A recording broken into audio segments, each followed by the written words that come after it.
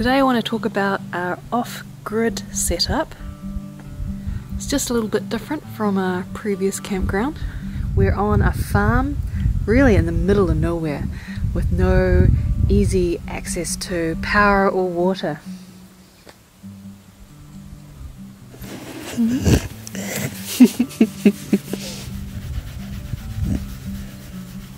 I've now got my two caravans here, and this is my renovation project, which I will hopefully start soon. And then Hayden's got his bus and a container.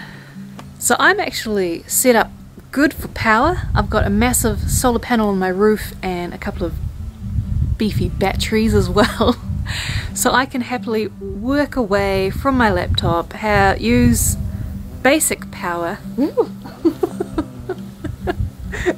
Wait! Attack of the bumblebee. What isn't great, what I've found at the moment is my heater. It sometimes works on gas now, but it's a bit temperamental still. So my heating system could be better. Hayden's power setup is a little bit patchy. He's got a couple of really old solar panels on the roof that don't really do the job, and his batteries weren't holding their charge. Now he has just gone and bought some new ones. He still needs to install them, so hopefully his setup will be a little bit better. So we've been relying on a generator more than I've had experience with in the past. We are on Hayden's uncle's farm, and Hayden's uncle is on tank water. So he's got a big tank by his cabin up here.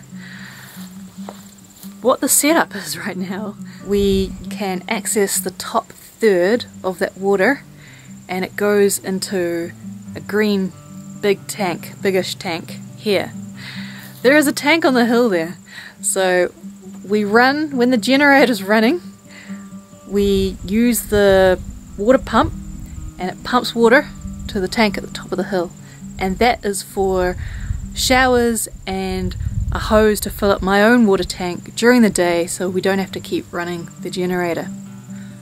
So the water comes from the tank by the cabin into this green tank. So this is the beefy water pump that needs the generator going at the moment to be able to work, but Hayden set it up so we can still use water through the day without needing the generator going. And this is the generator. It's actually tucked away in the corner of a field with a long extension cord. So Hayden's actually written the basic instructions down for me, but it's pretty simple. We've been letting it run to empty at night and then just filling it up the next day. So you take off the fuel cap, you fill it with petrol, not diesel. I did not know that. And then you make sure that this cap thing points to the open words. You put the choke on. You pump this yellow button if you'd let it go all empty, and that just puts fuel through the whole system. You just need to make sure that that switch is on as well. And then you yank this cord until it starts. Just like a lawnmower. And then you just make sure that the choke is on run, and that's it. Then I just walk away and leave it.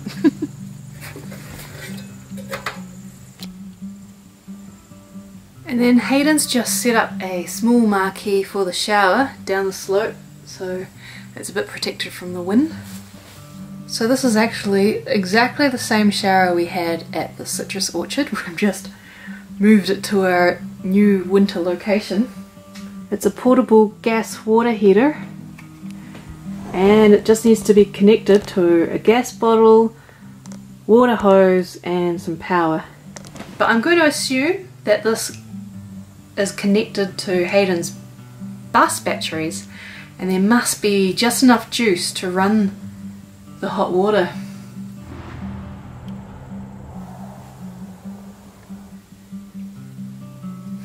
And I'm actually low on my own water for the caravan, so might as well show you that this does work with no power running.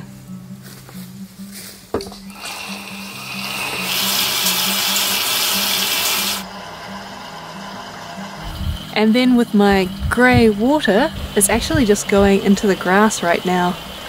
And you can do that in New Zealand on private land if you have the owner's permission. But it's pretty strict everywhere else in New Zealand.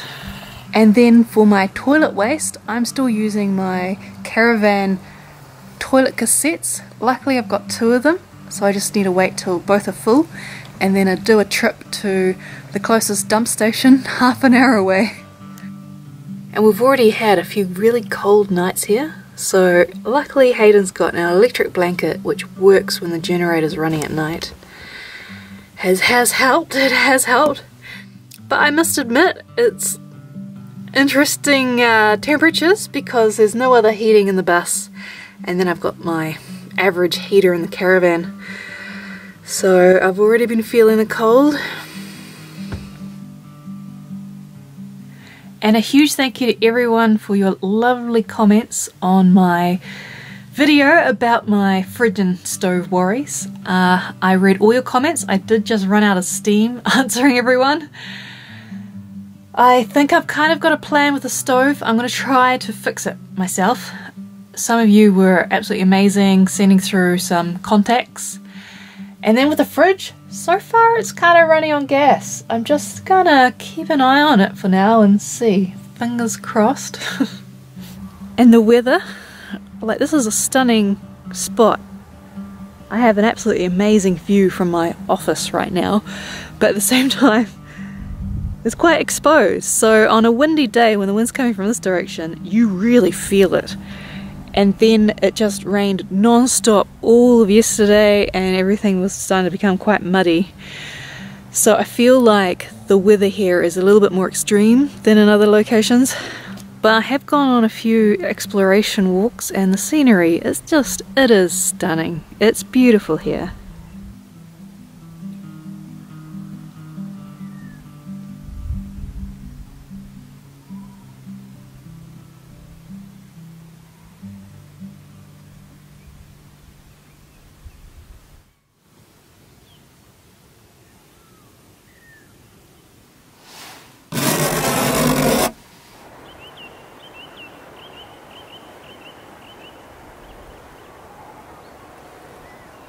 It has seriously become such a lovely day. It's so sunny, no wind, perfect winter's day.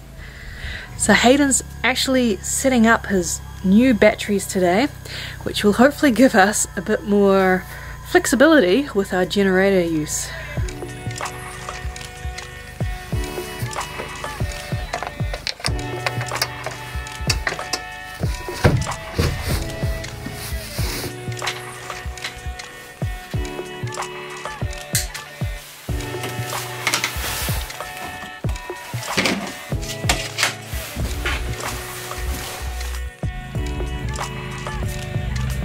I wasn't able to actually have a shower using the gravity-fed tank this morning because the pipe was frozen. It was all good once the generator got going and the water pump was used instead. And I've ended up going for another walk today just because the weather is so nice. And this time I've ended up in the middle of the valley. And there's a stream going through bush. It's quite pretty. A little bit muddy, but it's okay.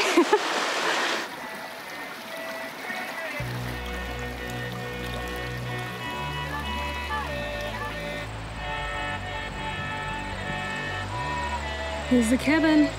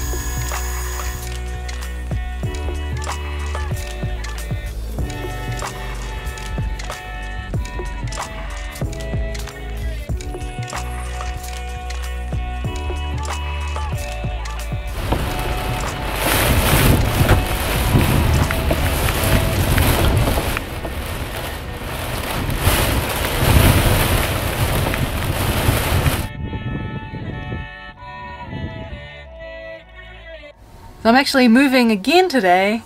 I had thought I'd stay put here for a while, but plans change. I'm off to help my dad. Wairoa is really tucked away from everything else, so it's a long drive day today, about 5 hours-ish, driving to my mum's, and then a couple of days later I'm planning to leave the caravan there and then drive up to Dad's to help him out. I had hoped I would be able to work on Vinny a bit more, but I don't know. When I get back.